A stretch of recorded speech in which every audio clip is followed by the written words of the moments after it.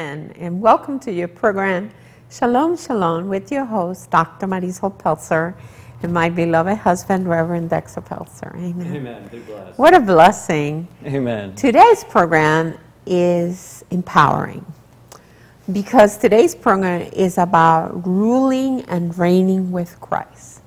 Yes, we will rule and reign with Christ. But what does that entail? What does the scripture say? What is my role? How do I rule? How do I reign with Christ? What is that all about? Amen? Amen. So before we start, I'm going to pray. Father, in the name of Jesus, I thank you, Lord, that we're more than conquerors to Christ Jesus. And thank you, Lord, that we will rule and reign with Christ. And I just thank you for all the blessings. And I welcome the Holy Spirit in the name of Jesus. Amen. And I surrender what we say Yes. to the will of the Father, the Son, and the Holy Ghost. Amen. And Father, we just give you all the praise, all the honor, and all the glory. And we thank you that you will manifest yourself in this program. And thank you for teaching us about ruling and reigning with Christ. In Jesus' name, amen. Amen. Amen. Amen. So how do we rule and reign with Christ? Amen. Well, we love you, brothers and sisters, and welcome. You know, this is there's so many awesome blessings of walking with the Lord all the days of our life. And one of those is that based on what we do on this earth, we will rule and reign with Christ in accordance with our works that we do on this earth. So it's important that we establish this in the Word. So I want to jump right into the Word so we understand that we're not just on this earth to get saved and then get to go to heaven. We're actually on this earth to establish the kingdom while we're here on this earth, and then to rule and reign with Christ during the millennium and into eternity. And this is really important. In our position of how we rule and reign, the Lord actually talks to us about is based on how we serve Him while we're here on this earth. So, in light of that, let's look at what the Scriptures say. Isaiah 9, 6, and 7. We can't start this without establishing that we're going to rule and reign with Christ. And Christ is the whole focus of all this. This is all about what Christ has accomplished through the cross. And how the Father will give all authority and has given all authority to the Son to rule and reign and to judge. All to the Son because of His obedience, even unto death on the cross. So let's see the kingdom that the Father gives to the Son to rule over and reign over with us, His children. Let's see this in the Word. So, and this is good news. Isaiah 9, 6. You can't start this without starting in the beginning of the prophetic word about Christ. It says, "For unto us a child is born, unto us a son is given, and the government will be upon His shoulder." Of course, this is Jesus. "And His name will be called Wonderful, Counselor, Mighty God, Everlasting Father, Prince of Peace." Yes, this is Jesus. "Of the increase of His government and peace there will be no end. Upon the throne of David," we know that through Joseph, the lineage, it came through David, through Joseph, and then to Christ. "Upon the throne of David and over His kingdom, to order it and establish it with judgment and justice. From that time forward, even forever, the zeal of the Lord of hosts will perform this." So first of all, it's very clear, and we'll see this in more scriptures, that the Father is giving all authority, that every knee must bow to Jesus Christ, and He will be the one who rules and reigns on this earth during the millennium and beyond. The Father has given this authority to His Son. So let's see this even in another scripture, which is Daniel 7, 13 and 14. These are two of my favorite prophetic scriptures about how Jesus is going to rule and reign. I love this. This is a vision, of course, Daniel's having. And he says, "I was watching in the night visions, and behold, one like the Son of Man," which is, Jesus calls Himself the Son of Man through Matthew, Mark, Luke, and John. So we know that that's His name, the Son of Man. "Coming with the clouds of heaven." Sounds like the rapture. he came to the Ancient of Days, and they brought him near before him. Then to him, him being the Son of Man, was given dominion and glory and a kingdom, that all peoples, all nations, and languages should serve him, Christ. His dominion is an everlasting dominion, which shall not pass away, and his kingdom is the one which shall not be destroyed. This is so important. We understand this right after, and this is speaking of the vision of last days, and if you go through Daniel, you go through Zechariah, all that, it talks about the last days, the battle of Armageddon, and then all of this being established. So this is what the good news is, that not only are we saved, but we're going to be in a kingdom that is everlasting under Jesus Christ. Now, let's turn to the New Testament now, Hebrews 2, 8 through 10. Let's see all this confirmed in the New Testament about the kingdom being given to Jesus. And then, don't worry, we're getting to it, how we rule and reign with him. But first we want to establish the whole reason this is all about Christ, not about us. Hebrews 2, 8 through 10. This is, of course, the word of the Lord, and it says, "You, being the Father, have put all things in subjection under his feet. For in that he put all in subjection under him, he left nothing that is not put under him. But now we do not yet see all things put under Christ, under him. But we see Jesus, who was made a little lower than the angels for the suffering of death, crowned with glory and honor, that he, by the grace of God, might taste death for everyone. For it was fitting for him," of course Christ, "for whom are all things, and by whom are all things, in bringing many sons to glory, to make the captain of their salvation perfect through sufferings. For both he who sanctifies, and those who are being sanctified are all of one, for which reason he is not ashamed to call them brethren."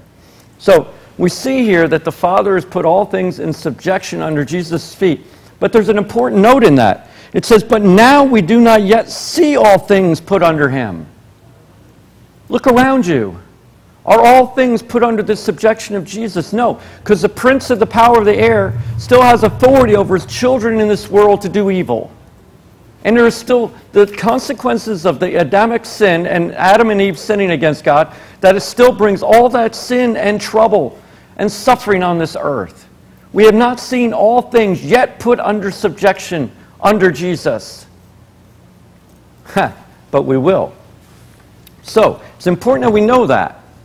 Now, let's start to look at how we're going to rule and reign with Christ, and when. When will all things be put in subjection under Jesus' feet? The scriptures tell us. So let's go to 2 Timothy 2:12 first.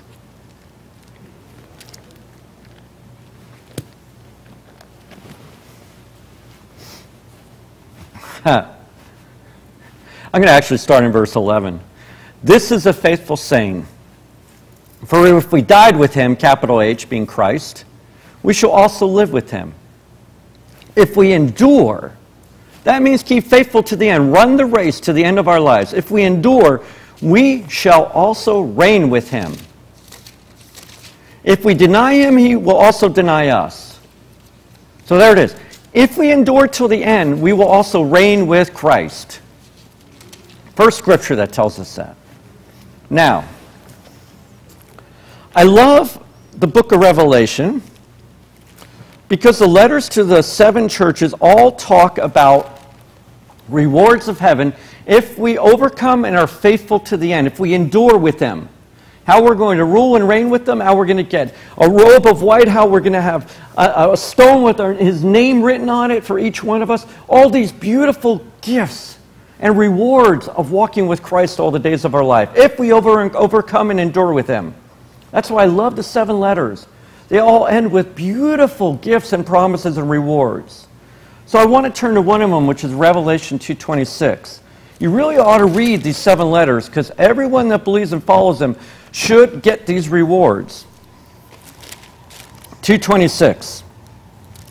I love this. This is to the church in Thyatira, and he writes, He who overcomes and keeps my works until the end. Oh, Lord, we can't ever forget that. This is not a short race. This is not accept Jesus Christ and go back to the world. This is we keep his works till the end. We are faithful and true to the end. We're not a dog that returns to the vomit of the world in our sinful past. We actually have victory over that, and we walk in obedience, led by the Spirit, following Jesus Christ all the days of our life, loving him, adoring him, and bringing the light of the gospel to others. He says, he who keeps my works until the end, to him I will give power over the nations. He's talking to us. He shall rule them with a rod of iron. They shall be dashed to pieces like the potter's vessel. As I also have received from my Father, this is Jesus speaking, in red. And I will give him the morning star. He who has an ear, let him hear what the Spirit says to the churches of all time. This is a word to us. He who overcomes and keeps my works until the end, to him I will give power over the nations. Well, that sounds like ruling and reigning with them, doesn't it, Marisol? Mm-hmm. The same as we just read in 2 Timothy 2:12. So now I'm starting to understand. And Jesus is going to rule and reign with an iron fist. I'm starting to understand. Well, when is this, Marisol? In the millennium? Yes. So glory be to God. Let's look at that. Revelation 26. This all makes so much sense when we just follow the word through. And Dexter, it says that he will give us the morning star. And so that he will give us a relationship with Jesus that is deeper, more healing, more restoration, the whole fullness. Oh, yeah. Yeah, it's going to be so awesome, Marisol. So awesome as we rule and reign with Christ. Revelation 26. This is so important. This is the 1,000-year reign of Christ. And a lot of people are like, well, why on earth does the battle of Armageddon happen? Jesus destroys Satan, locks him up in hell with chains for 1,000 years, and then we're going to rule and reign with Christ over this earth, over all the tribes of the earth for that 1,000 years. We will rule and reign with them. Why is that period? Well, the Father tells us to put all things in subjection under Christ and to prepare for eternity. And therefore, at the end of the 1,000-year reign, we know what happens. Satan is loosed. We know this because it's right after Revelation 26, starting in Revelation 27. Satan is loosed. He gathers all the nations to come against Jerusalem, and then God destroys them. And then the white throne judgment, and people that don't believe in Christ are cast into hell, whose names are not written in the Lamb's Book of Life. And then we're going to live and reign with Christ forever. What chapter, honey? So it's Revelation 26. So the 1,000-year reign is when Christ will actually be on this earth with his throne in Jerusalem, and we will be with them, ruling and reigning with them for 1,000 years. How do we know this? Listen to the word.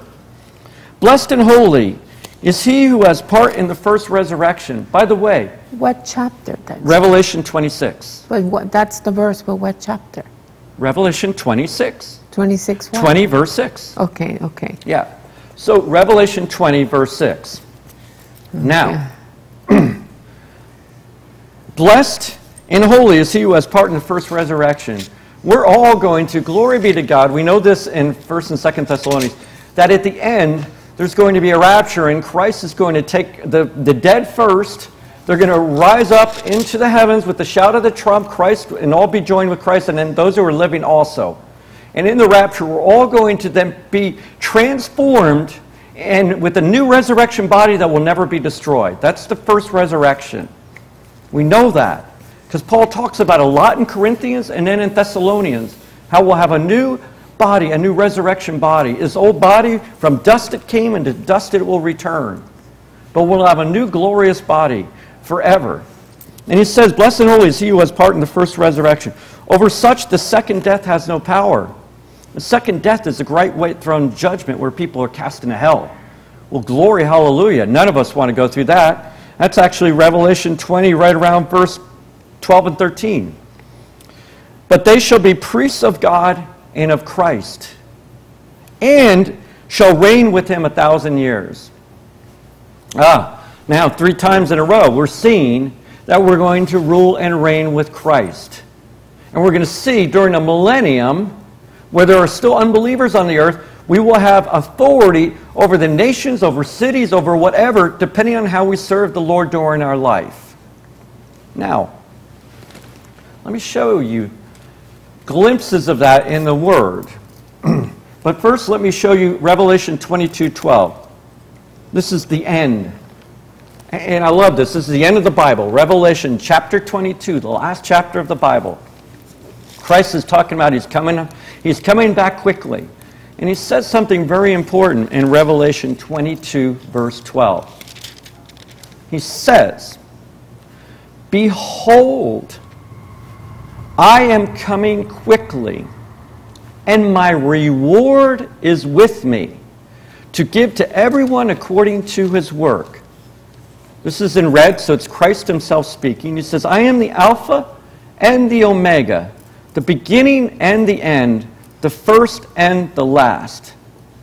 Blessed are those who do his commandments, that they may have the right to the tree of life, and may enter through the gates into the city." To the city, what city? I thought you'd ask. Jerusalem. New Jerusalem, Revelation 21. So, Jesus Christ is coming.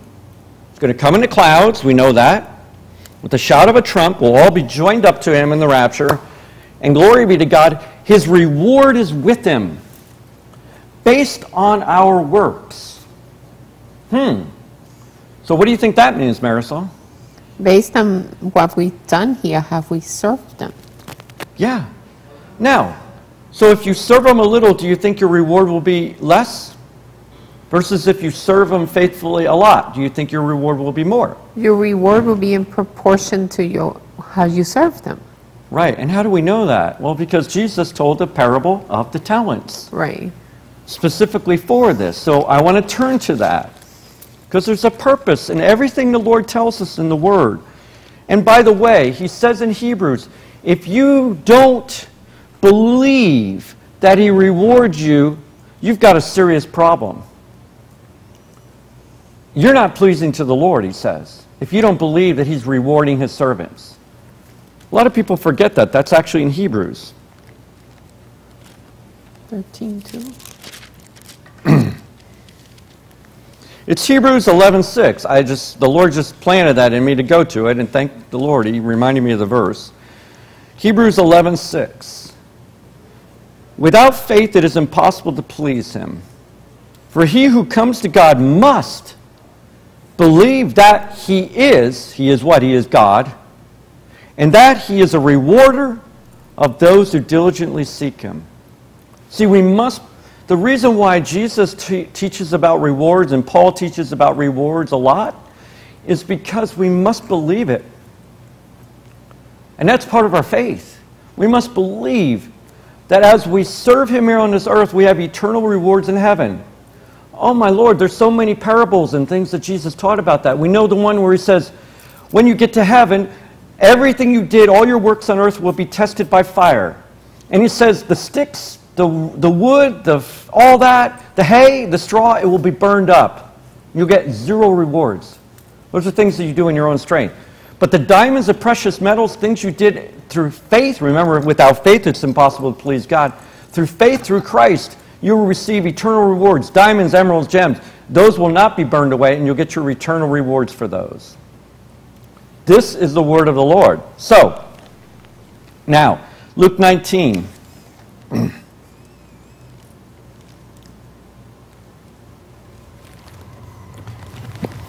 This is a parable of the talents. And I'm going to start in verse 12. Therefore, this is Jesus speaking. Jesus said, a certain nobleman went into a far country to receive for himself a kingdom and to return. So he called 10 of his servants, delivered to them 10 minas, and said to them, do business till I come.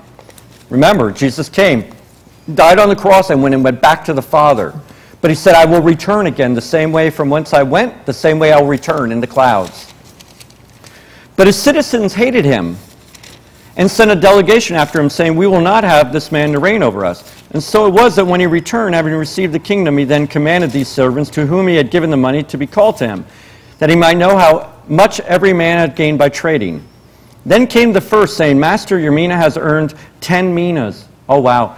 So the gifts and callings, which are represented by the talents or the minas, because in Matthew it's the talents, he got one and he had, remember, it says the seed that falls in the good soil will bear 100-fold fruit. 10 minas. So the Lord says to him, well done, good servant, because you were faithful in very little, have authority over 10 cities. Oh, why would Jesus tell us that if we're going to rule and reign with them in the millennium, and there's going to be cities and nations during that time? We already know that. And he's going to place us in charge of those cities and nations. Oh, so that's how we're going to rule and reign with him. Likewise, a second came, saying, Master, your mina has earned 5 minas. Likewise, he said to him, you also be over 5 cities. So with the 1 mina, he was faithful and returned 5. So he is in charge of 5 cities. So it's commensurate with the level of what you do. Then another came, saying, Master, here is your mina, which I have put away in a handkerchief. And again, Matthew, it's called talents. And in Matthew, he buried it. He hid it, because he was fearful of the master. And he says, for I feared you because you are an austere man. You collect what you did not deposit and reap what you did not sow. And the master said to him, out of your own mouth I will judge you, you wicked servant. You knew that I was an austere man, collecting what I did not deposit and reaping what I did not sow. Why then did you not put your money in the bank, that at my coming I might have collected with interest? And he said to those who stood by, take the mina from him and give it to him who has 10. Ah, so he's going to even rule and reign now over 11 cities. But they said to him, Master, he has 10 minas. For I say to you, that to everyone who has will be given, and from him who does not have, even what he has will be taken away from him. Bring them here, those enemies of mine, who did not want me to reign over them and slay them before me. Well, they get cast into hell. So if we take the gifts and talents that the Lord gave us and we bury them and we don't use them, well, there's 2 levels. First of all, when the fire comes to test our works, there's not going to be much there left. Diamonds, gems, precious things for rewards in heaven. And second, if we didn't want Christ to reign over us on earth, why would we want him to reign over us in heaven? In other words, he needs to be our Savior and our Lord. And you're cast into hell. Read the version in Matthew. He cast them into the outer darkness in hell. This is really important that we get this. We're on this earth to bring glory to Jesus Christ. We're on this earth to deny ourselves, take up our cross, and follow him.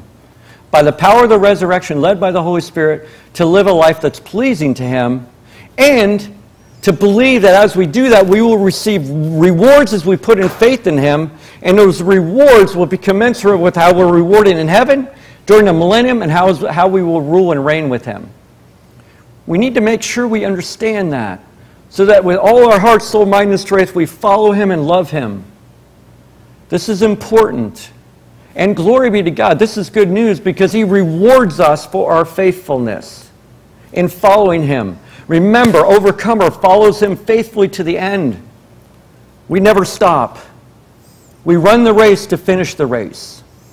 So I want to just pray and release this. So Father, we understand that you are coming quickly, and your reward is with you to give to us as we have served you with those talents and gifts all the days of our life. So Father, we repent of not serving you fully and not multiplying those gifts and talents for the kingdom of God. So we ask you, Father, right now, no matter what you have to do in our lives, transform us, discipline us, sanctify us, do whatever is necessary. Lord, because we just confess and we give all of our life to you. All of our soul, all our mind, all of our strength, we choose to love you and follow you, Jesus. We hold nothing back from you. Now we ask you, Holy Spirit, to lead us to bear fruit for the King of Kings and Lord of Lords, Jesus Christ. We give our life afresh and anew to you, Lord. We ask you to lead us in the way everlasting, to bring you glory, honor, and praise during our time on this earth. We ask for the measure of faith to believe, to follow you all the days of our life, even through trials and tribulations, Lord. We give you our lives. In Jesus' name, amen. Amen. What a blessing, Dexter. Thank you. So remember, be faithful and fruitful. Amen. Lots of fruit for the kingdom. Lots of glory for the Lord. Amen. This has been your program, Shalom, Shalom, with your host, Reverend Dexter Peltzer, and myself, Dr. Marisol Peltzer. God bless you and see you next week. Shalom. Amen.